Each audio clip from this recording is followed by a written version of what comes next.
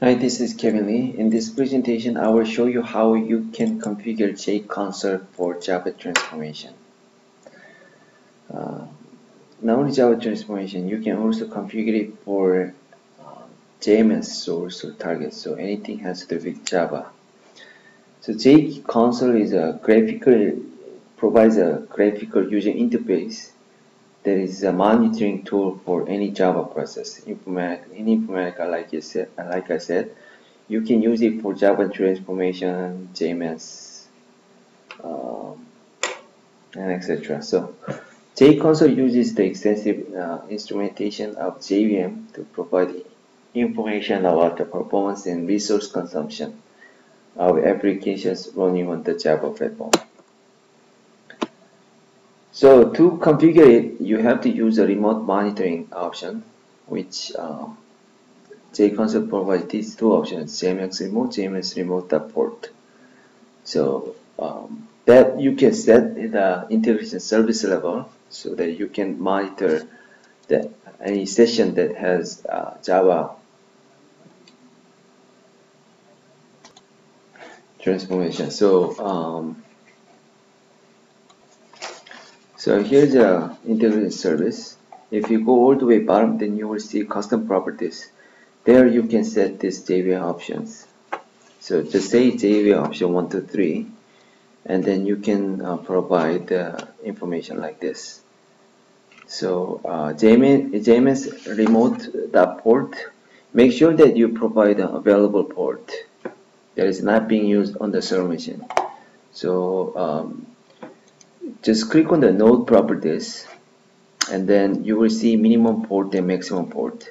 So just provide a port within the range, because those ports should be open for the client machine, right? So usually PowerCenter starts from the lower end, so whatever the min port, it will just look for we will check basically if this port is 6013 is available.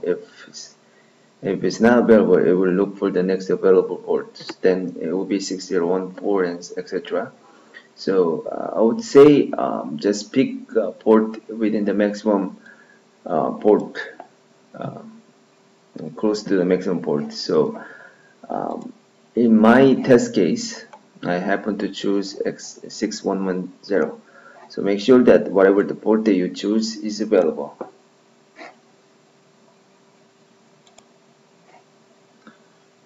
Okay, once that is set, then I will show you how you can view the JConsole tabs briefly. So if you go to PowerCenter install directory 951 Java bin, then you will see JConsole.exe. Just run that on your local machine and just choose the option remote process. By the way, if you choose local process, let's say your PowerCenter server is running on Windows machine, then you can just go to JConsole, or if you have X window for Unix machine, you can also use this graphical interface. Then you will see that the PID, the PMDTM process that has Java transformation, you will see that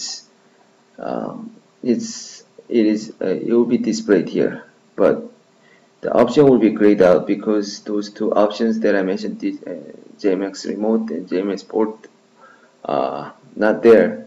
So you will only see that it is there, but it will be grayed out, so you cannot open the JConsole. So you should use remote process option. So just provide the host name, colon, whatever this port that you specify. So right now, if I try to connect, I won't be able to connect because I don't have any session that has Java component. So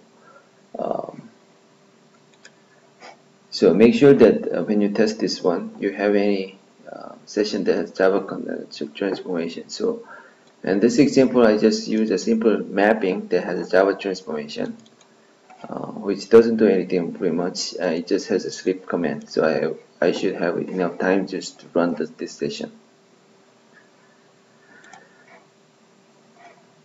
Okay, so now let me just run this session. then you should be able to see that monitor the session is running. Usually it takes about 10 seconds or so, so just give enough time, just wait for 10 seconds, then you should be able to connect.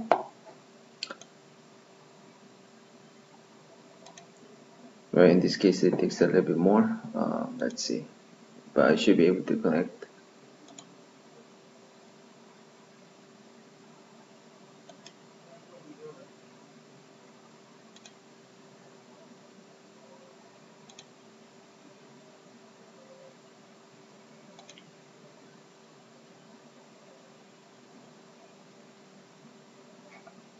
Oh, I think I provided the port incorrectly, 6110.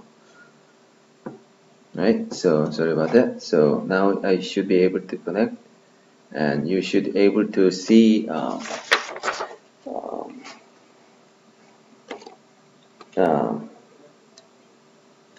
about the process. So overview displays overview information about the Java JVM and monitor values. So it contains the CPU usage, memory usage, thread counts, and classes load in the JVM, or in a single view. And also you can save this one by right clicking on the chart, and then there is an option save data as, and you can save in a CSV file format. Okay, so it contains overview memory, which shows heap memory and memory pool, and thread classes VM. So this is how you can configure JConsole for PowerCenter session. Once the session is completed, then you will see that session is completed. Then you will this JConsole monitor, you will see this option. If you cancel, then you can still view how the session with the Java transformation did. You can still monitor it. Alright, that's about it for JConsole. So if you have any question, feel free to contact us. Thank you.